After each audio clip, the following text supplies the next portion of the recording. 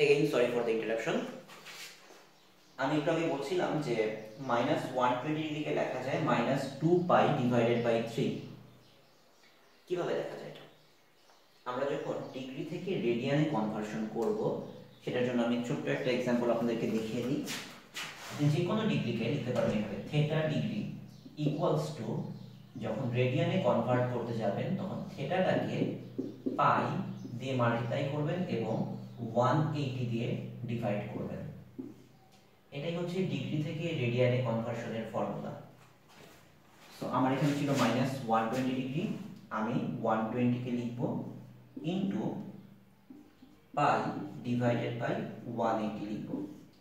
এত রেডিয়ান, এটা এবং এটা কাটা যায় 2/3 হয়। সো অ্যানসার তাহলে -2π/3। তাহলে -1 -√3i, এটাকে আমি ফাইনালি লিখতে পারবো মডুলাস 2 এবং আর্গুমেন্ট দাঁড়াবে e to the power -2π divided by 3i। এখান থেকে পরের অংশটা ইলাস্ট্রেট করার আগে আপনারা আপনাদের খাতায় এই পুরো ছবিটা একবার এঁকে নিন এবং সবকিছু কপি করে নিন।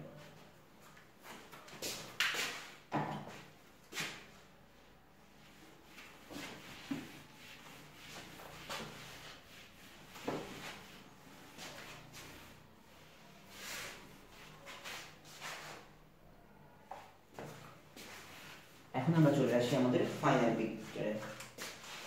z equals to 1 minus √3i। আর এর ভ্যালুটা আগে বের করা হয়েছে। আর এর ভ্যালুটা কত? √1 স্কয়ার প্লাস -√3 স্কয়ার মানে হচ্ছে 2। এবং থিটার ভ্যালুটা কত? থিটার ভ্যালু আমি θ1 যেটা বেস অ্যাঙ্গেল সেটাকে বের করি, tan ইনভার্স √3 ডিভাইডেড বাই 1, একই কথা, এটাও 60 ডিগ্রি চলে আসে। আমি এর আগে আপনাদেরকে বেশ কয়েকবার বলেছি যে যখন আমরা বেস অ্যাঙ্গেলটা বের করব তখন আমাদের চিহ্নগুলো কনসিডারেশনে নেব না, আমরা প্লাস অথবা মাইনাস এগুলো কনসিডারেশনে নেব না, আমরা শুধু ম্যাগনিটিউডগুলো ইউজ করব, যেটা করেছি অলরেডি। এখন দেখুন 1 -√3i, এটা কোন কোয়াড্রেন্টের ভ্যালু?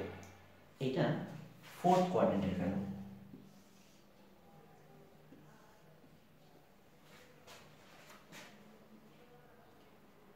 ফোর্থ কোয়াড্রেন্টের ভ্যালু আমি এর আগে কি বলেছিলাম? আমি আপনাদেরকে একটা ছবি কপি করে রাখতে বলেছিলাম। ওই ছবিতে যদি যান তখন আপনারা খেয়াল করলে দেখবেন যে ফোর্থ কোয়াড্রেন্টের যে ভ্যালুটা সেটা কত ছিল? সেটা ছিল -θ অথবা 360 - θ।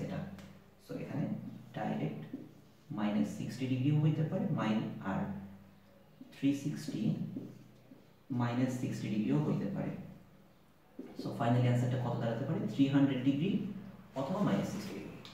300 ডিগ্রি যদি হয়, 300 ডিগ্রি মানে হচ্ছে এখান থেকে এই পর্যন্ত ভ্যালুটা, আর -60 মানে এখান থেকে এই পর্যন্ত। পজিশন কিন্তু একই, বাট আপনি কোন রাস্তায় যাচ্ছেন তার উপর ডিপেন্ড করে ভ্যালুগুলো চেঞ্জ হয়ে যাচ্ছে। এই রাস্তায় গেলে 300 ডিগ্রি আর এই রাস্তায় গেলে -60 ডিগ্রি। তো আমি কোন ভ্যালুটাকে নেব? আমি একটু আগেই বলেছি কনভেনশনালি থিটার ভ্যালুটা অ্যাকসেপ্টেড -180 থেকে 180 এর মধ্যে। 300 ডিগ্রি যে ভ্যালুটা, এটা আউট অফ রেঞ্জ, এটা 180 থেকে বড়, সো এটাকে আমরা নেব না।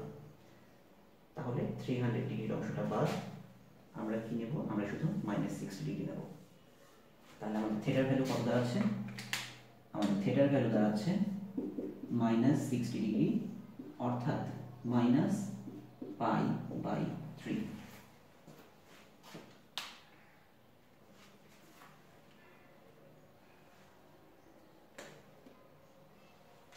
আচ্ছা, এরপর আমাদের চারটা পোর্শন ডান। এখন আমরা এখন পর্যন্ত যে চারটা অংশ শিখলাম সেই চারটা জিনিসকে আমি একই ছবিতে যদি ডিফাইন করতে চাই তাহলে সেটাকে আমরা কিভাবে ডিফাইন করব?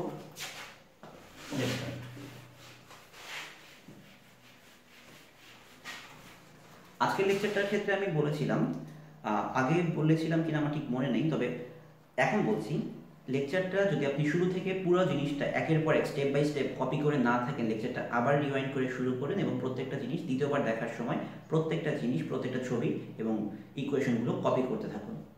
এবং ফাইনালি এখন যখন আমি চারটা জিনিসকে একসঙ্গে লিখবো, পুরো লেকচারটা যদি ঠিকঠাক মতো বুঝে বুঝে কপি করে থাকেন এবং বোঝার চেষ্টা করে থাকেন, এখন যখন আমি ফাইনালি জিনিসটাকে একবারে লিখবো, তখন আপনার জন্য এই চারটা জিনিস একসঙ্গে পিস অফ কেক হয়ে যাবে।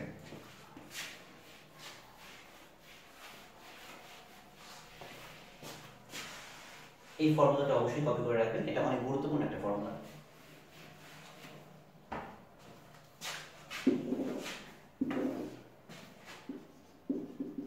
ওয়ান প্লাস রুট 3i, এটা first কোয়াড্রেন্টের value. z equals to minus 1 plus root 3i, second কোয়াড্রেন্টের value. z equals to minus 1 minus root 3i, এটা third কোয়াড্রেন্টের value. z equals to 1 minus root 3i, এটা fourth কোয়াড্রেন্টের value. আপনি প্রত্যেকটার জন্যই r এর value বের করবেন। r equals to root over x square plus y square 1 square plus root 3 square, that means it's 2. আপনি প্রত্যেকটার জন্যই বেস অ্যাঙ্গেল, যেটাকে আমি থিটা 1 হিসেবে ডিফাইন করেছিলাম, সেটা বের করবেন। বেস অ্যাঙ্গেলটা কত আসে? tan inverse y divide by x। Base অ্যাঙ্গেলটা আমাদের চলে আসবে tan inverse root 3 divided by 1। আপনি প্রত্যেকটা ভ্যালুর শুধুমাত্র ভ্যালুটা নেবেন, কোনো চিহ্ন কনসিডারেশনে নেবেন না। So tan inverse root 3 by 1 এর ভ্যালু চলে আসে 60 ডিগ্রি। এটার ক্ষেত্রে প্রত্যেকটা অঙ্কের জন্য একইভাবে চিন্তা করবেন। এরপর ধরুন আপনার এই পয়েন্টটা এখানে, সেটার জন্য এই থিটা 1 এর ভ্যালুটা ডাইরেক্টলি থিটা হয়ে যাবে। এখানে থিটা ইকুয়ালস টু থিটা 1। এই কোয়াড্রেন্টের যে কোনো একটা ভ্যালুর জন্য, এই এক্সাম্পলটার জন্য আমার থিটা হবে এখান থেকে এই পর্যন্ত, এই ভ্যালুটা, সেটাকে আমরা বের করব কিভাবে?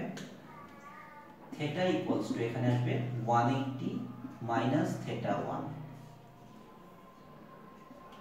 180 মাইনাস 60 ডিগ্রি 120 ডিগ্রি। এটার জন্য ডাইরেক্ট 60 ডিগ্রি। থার্ড কোয়াড্রেন্টের যে কোনো একটা ভ্যালুর জন্য এখান থেকে এই পর্যন্ত, এখান থেকে এই অ্যাঙ্গেলটা, এটাকে আমরা কাউন্ট করব কিভাবে? থিটা ইকুয়ালস টু, আমরা নরমালি জানতাম 180 প্লাস থিটা, কিন্তু যাতে করে সেটা রেঞ্জের বাইরে না চলে যায় সেটার জন্য আমরা এখানে লিখব মাইনাস 180 প্লাস থিটা, যেটা ফাইনালি অ্যান্সারটা চলে আসবে মাইনাস 120 ডিগ্রি। আর ফোর্থ কোয়াড্রেন্টের ভ্যালুর জন্য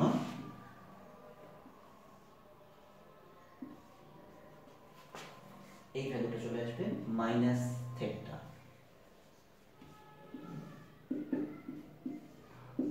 দ্যাট মিন্স মাইনাস 60 ডিগ্রি। এবং প্রত্যেকটা ভ্যালুকে আপনি এরপর অবশ্যই রেডিয়ানে কনভার্ট করবেন, কারণ আমাদের কনভেনশন হচ্ছে কমপ্লেক্স নাম্বারের ক্ষেত্রে থিটার ভ্যালু সব সময় রেডিয়ানে লেখা হয়। 60 ডিগ্রি মানে pi by 3 minus pi by 3, 2 pi by 3 minus 2 pi by 3।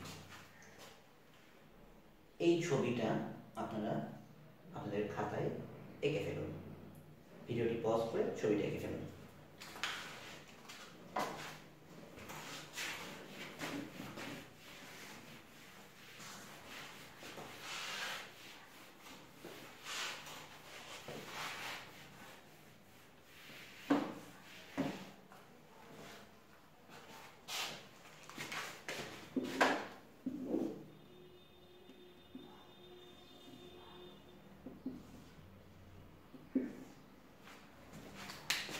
এতক্ষণ পর্যন্ত আমরা যা শিখলাম সেটার একদম ব্রিফ সামারি যদি আমি লিখতে যাই, থিটার ভ্যালুগুলো বের করার সময় আমাদের আর এর ভ্যালু বের করতে কোনো সমস্যা নেই, বাট থিটার ভ্যালু বের করার সময় কয়েকটা জিনিস মনে রাখলেই হবে। বেস অ্যাঙ্গেলটা বের করার পর এইটা আমার ডিরেক্ট থিটা, এই কোয়াড্রেন্টের ভ্যালুটা মাইনাস থিটা, এই কোয়াড্রেন্টের ভ্যালুটা 180 ডিগ্রি মাইনাস থিটা, এই কোয়াড্রেন্টের ভ্যালুটা minus 180 degree plus theta. Finally এই ছবিটা এঁকে নিন এবং এরপর সবগুলো যতখানি আপনার খাতায় আছে প্রত্যেকটা জিনিস মিলে মিলে দেখুন যে জিনিসগুলো আসলে কীভাবে রিলেটেড। আপনি এটা মনে রাখলেই বাকি সবগুলো মনে রাখা আপনার জন্য ইজি হয়ে যাবে।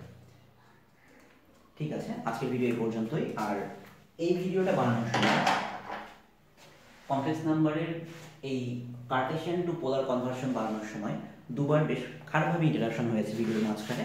আমি সেটার জন্য আন্তরিকভাবে দুঃখিত। এবং ভিডিওগুলো যখন বানানো হয় আসলে আমাদের হাতে এডিট করার মতো এখন পর্যন্ত রিসোর্স নেই, যে কারণে আমি ভিডিওগুলো বানানো শেষ করি সঙ্গে সঙ্গে আপলোড করে দিই। এবং হয়তো আপনারা কিছুটা বিরক্ত হয়ে যাবেন যে ভিডিওর মাঝখানে দুবার যে ইন্টারাকশন আসলো। সো আমি আশা করি আপনারা ব্যাপারটাকে ক্ষমাসুন্দর দৃষ্টিতে দেখবেন, কারণ এটা কোনো বিনোদনমূলক ভিডিও না, এটা অ্যাকচুয়ালি শিক্ষণীয় একটা ভিডিও। সো আমি আশা করব যে আপনারা জিনিসটাকে স্বাভাবিকভাবেই নেবেন। আর আরেকটা জিনিস হচ্ছে, আপনারা আগেও বলেছি এখনও বলছি, আমার ভিডিওগুলো আমার যে ক্লাস ভিডিওগুলো এগুলো দেখতে বসার সময় অবশ্যই খাতা এবং কলম নিয়ে বসবেন, just like you are sitting in a classroom and a classroom is in front of you. তো আপনার যে কোনো মতামত আমাদের কমেন্ট সেকশনে প্রকাশ করতে পারেন। এবং এই ভিডিওগুলো যদি আপনাদের জন্য উপকারী মনে হয়ে থাকে তাহলে অবশ্যই ভিডিওগুলো আপনাদের ফেসবুক প্রোফাইলে শেয়ার করবেন এবং চ্যানেলটিকে সাবস্ক্রাইব করবেন এবং পরবর্তীতে আরও ভালো ভিডিও বানানোর জন্য আমাদেরকে উৎসাহিত করবেন। ধন্যবাদ সবাইকে।